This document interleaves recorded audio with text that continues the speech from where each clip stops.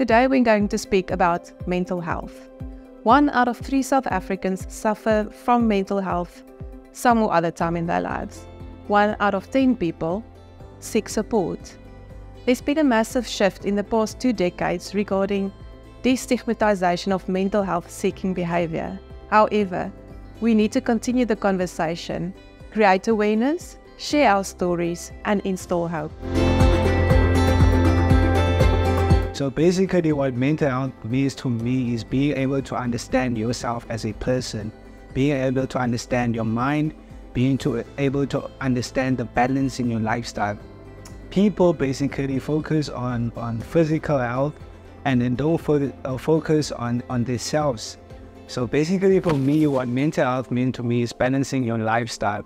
My meaning or definition of mental health is trying to control things that are outside of my control. I remember the very first time I went to therapy. I was very young and it was a secret. And so now to be able to sit here in these beautiful community keepers rooms on the premises of a school, Bernardino Heights in this case, is just amazing. We are destigmatizing mental health, and that is incredible.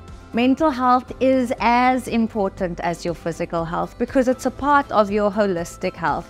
And for me, it's about how healthy are you here? How healthy are you here? My piece of advice I would like to give to someone who is struggling with mental health is that you have a personal limit. It's okay to not be okay sometimes, and that you should take things day by day, step by step, and also to be mindful of what others are going through because we have no idea what's happening behind closed doors. So what I would share with someone that's struggling with mental health is basically understand the situation that you're dealing with currently. So in other words, I would say get to understand what is the problem that you basically have within yourself that you want to put out there and change basically in your life.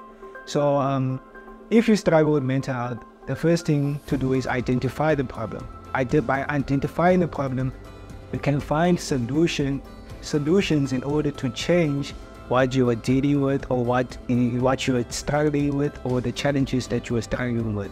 People think that mental health is an aspect where they can just forget, but there's something that I got to understand. If you ignore it, it becomes more in the future. So if you know your mental health now, it will of course bring a burden into your life in the later stages of your life, and when that happens, it will have a bad effect in your life. Basically, that's all that's happening. So if you struggle with mental health, basic things is identify it, find solutions, get help, and make a change in your life in order to better your life.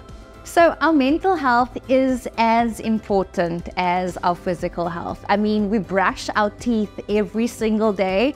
And in the same way, what kind of mental health exercises are you doing? So for one, I like to stretch, I like to meditate, I like to journal, I like to be outside in nature. These are all things that I do for me, and I hope you are able to love yourself enough and to show up for yourself to do the things that are good for you and your mental health.